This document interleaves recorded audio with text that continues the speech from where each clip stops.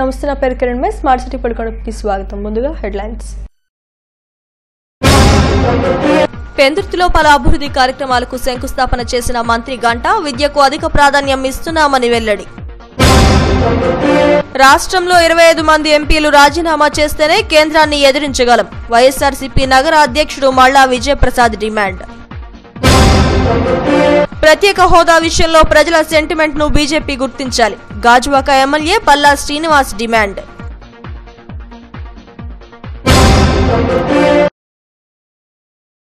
పెందుర్తి, భీమిలి నియోజకవర్గాల్లో పలు అభివృద్ధి కార్యక్రమాలకు శంకుస్థాపనలు, ప్రారంభోత్సవాలను నిర్వహించారు. జిల్లా మంత్రి గంటా శ్రీనివాసరావు, ఎమ్మెల్యే గణబాబులు ముఖ్య అతిథులుగా పాల్గొని ఈ కార్యక్రమాన్ని ప్రారంభించారు. నియోజకవర్గంలో అభివృద్ధి పనులపై రిపోర్ట్. విశాఖను అభివృద్ధికి చిరునామాగా చేస్తామని జిల్లా మంత్రి గంటా శ్రీనివాసరావు తెలిపారు. పెందుర్తి నియోజకవర్గంలో పరవాడ జూనియర్ కళాశాలలో 1,50,00,000 ఎన్టీపీసీ నిధులతో 6 అదనపు తరగతి గదులు, 4 లేబొరేటరీ గదులు, ఆఫీస్ కార్యాలయాన్ని మంత్రి ప్రారంభించారు. ఈ ఏడాది బడ్జెట్లో 15% నిధులు విద్య కోసమే కేటాయించడం జరుగుతుంది. మౌలిక వసతుల కోసం 4,858 కోట్ల నిధులను కేటాయించామన్నారు. త్వరలోనే డీఎస్సీ ద్వారా ఉపాధ్యాయ పోస్టులు భర్తీ చేస్తామని చెప్పారు. ఈ సందర్భంగా పెందుర్తికి మహిళా కళాశాలను మంజూరు చేస్తున్నట్లు చెప్పారు. అలాగే బోనంగి గ్రామంలో 3 కోట్ల అంచనా వ్యయంతో నిర్మించనున్న స్టేడియంకు శంకుస్థాపన చేశారు.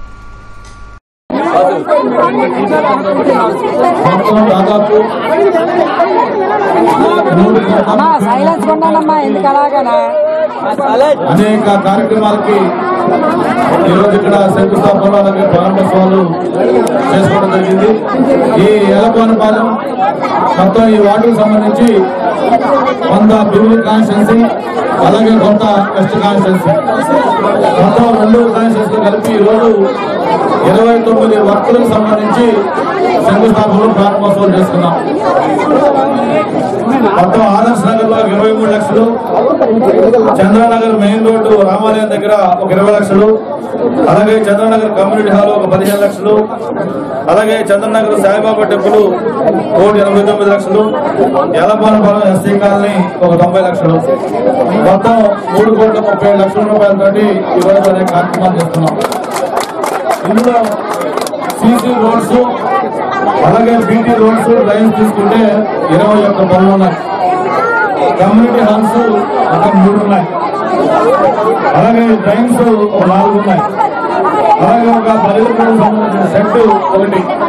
మొత్తం దాదాపు 29 పనులకు సంబంధించి 3,30 లక్షల రూపాయలతో కార్యక్రమాలు చేసుకుంటాము. ఏదైతే మిగిలినటువంటి కార్యక్రమం ఒక 2 నెలల్లోనే మళ్ళా ఈ అభివృద్ధి కార్యక్రమాలన్నీ కూడా ప్రారంభించుకునేటువంటి కార్యక్రమాల్లో మనందరినీ కలుస్తారు. ఈరోజు చూస్తూ ఉన్నారు రాష్ట్రంలో ఒక అభివృద్ధి, ఒక సంక్షేమ పూర్తిగా పెద్దపీట వేసేటువంటి క్రమంలో ఎక్కడా లేని విధంగా, దేశంలో ఏ ప్రాంతంలో లేని విధంగా, ఏ రాష్ట్రంలో లేని విధంగా లోటు బడ్జెట్ లో ఉండే రాష్ట్రంలో కూడా అనేక వనరులు సమకూర్చుకొని ముఖ్యమంత్రి గారు తన అనుభవాన్ని అంతటినీ కూడా రంగరించి ఈ దేశంలో అత్యంత సుదీర్ఘ కాలం ముఖ్యమంత్రిగా కానీ ప్రతిపక్ష నాయకుడిగా కానీ పనిచేసినటువంటి ఏకైక వ్యక్తి చంద్రబాబు నాయుడు. అనంతరం జీవీఎంసీ పరిధిలోని 66వ వార్డులో ఎల్లపువానిపాలెం వద్ద 1,80,00,000తో చేపట్టనున్న రహదారి పనులకు మంత్రి గంట, ఎమ్మెల్యే గణబాబు శంకుస్థాపన చేశారు. ఇదే వార్డులో 23 లక్షలతో సీసీ రోడ్లు, వైఎస్ఆర్ నగర్ లో 90 లక్షలతో పలు అభివృద్ధి కార్యక్రమాలకు శంకుస్థాపన చేస్తారు. ఈ కార్యక్రమాలకు జీవీఎంసీ అధికారులు పాల్గొన్నారు. రాష్ట్రంలోని 25 మంది ఎంపీలు కలిసికట్టుగా ఉంటేనే కేంద్రం దిగివస్తుందని వైఎస్ఆర్సీపీ నగర అధ్యక్షుడు మల్లా విజయప్రసాద్ అన్నారు. హెచ్పీ కాలనీలో పార్టీ కార్యాలయంలో ఆయన మీడియాతో మాట్లాడారు. ఇప్పటికే తమ ఎంపీలు రాజీనామా చేస్తే టీడీపీ ఎంపీలు దోబూచులాట ఆడుతున్నారని విమర్శించారు. మొత్తం ఏపీలోని ఎంపీలంతా ఐక్యంగా ఉండి కేంద్రంపై పోరాడవలసింది పోయి ఈ లాలుచీల్తానం ఏమిటో ఆ ప్రజలకు అర్థం కావడం లేదని విమర్శించారు. విశాఖలో గొప్పగా ప్రారంభించామని చెప్తున్న ఐటీ కంపెనీలో ఎంతమందికి ఉద్యోగాలు కల్పించారో మీరు వివరణ ఇవ్వాలని డిమాండ్ చేశారు.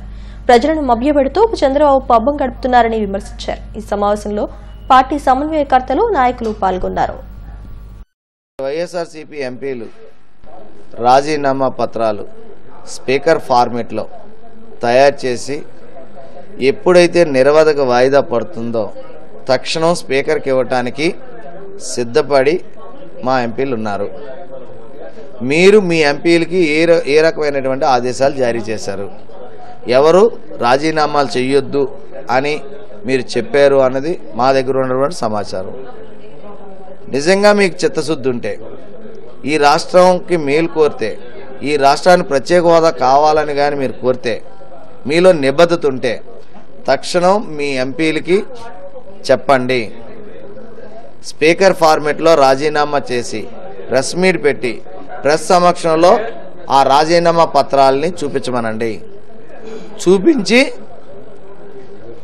కేంద్రం మీద ఒత్తిడి తీసుకొస్తే ఈ రాష్ట్రంలో ఉన్న 25 మంది ఎంపీలు రాజీనామా చేస్తే దేశం అంతా కూడా ఆంధ్ర రాష్ట్రం వైపు చూస్తుంది. ఇది చిత్తశుద్ధి ఉన్నట్టు. అంతేగాని ద్వంద్వ వైఖరి వహించి కాలయాపన చేసి రాష్ట్ర ప్రజల్ని మోసం చేస్తాం అనుకుంటే రాష్ట్ర ప్రజలు చూస్తూ.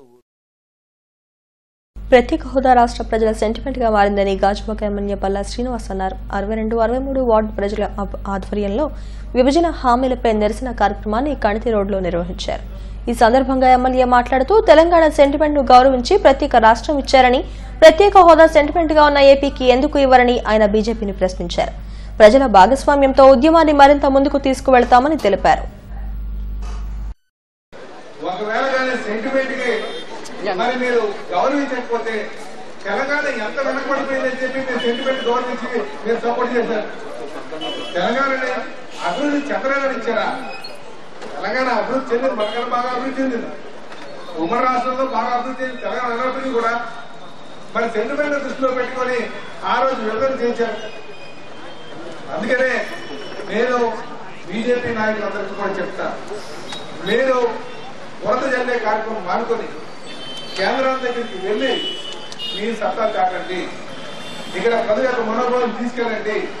మీరు అభిమానించి ఇక్కడ రాష్ట్రానికి ఏది అవసరం అవుతుందో దాన్ని పక్కన పెట్టి ఎవరైతే పోరాటం చేస్తారో వాళ్ళ మీద బురదల్లి ఈరోజు ప్రవర్తించిన తీరు మాత్రం బాగోలేదని చెప్పి.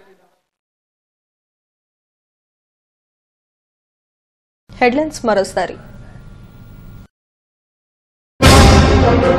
పెందుర్తిలో పలు అభివృద్ధి కార్యక్రమాలకు శంకుస్థాపన చేసిన మంత్రి గంటా విద్యకు అధిక ప్రాధాన్యం ఇస్తున్నామని వెల్లడి.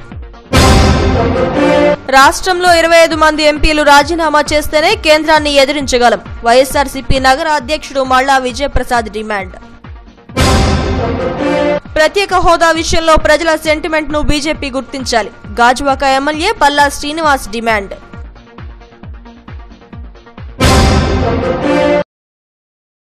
ఇవి స్మార్ట్ సిటీ పడుకోవడం విశేషాలు. మరిన్ని వార్తా విశేషాల కోసం చూస్తూనే ఉండండి STV న్యూస్.